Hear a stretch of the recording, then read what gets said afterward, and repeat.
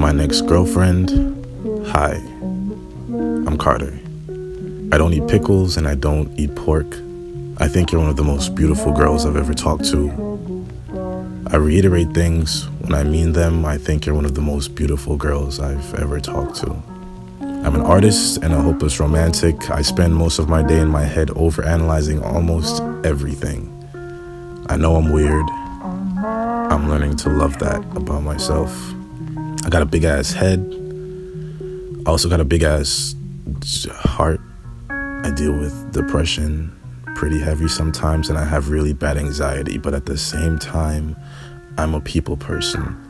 I'm trying to understand how I'm such a contradiction, but maybe you'll learn to love this in the same way I'm learning to love myself. And on the topic of love, if we're gonna be together, I want you to understand that this relationship isn't gonna start in emotions. I'd like it to start as a decision. I need you to decide to love me in the same way that someone decides to go to work every day.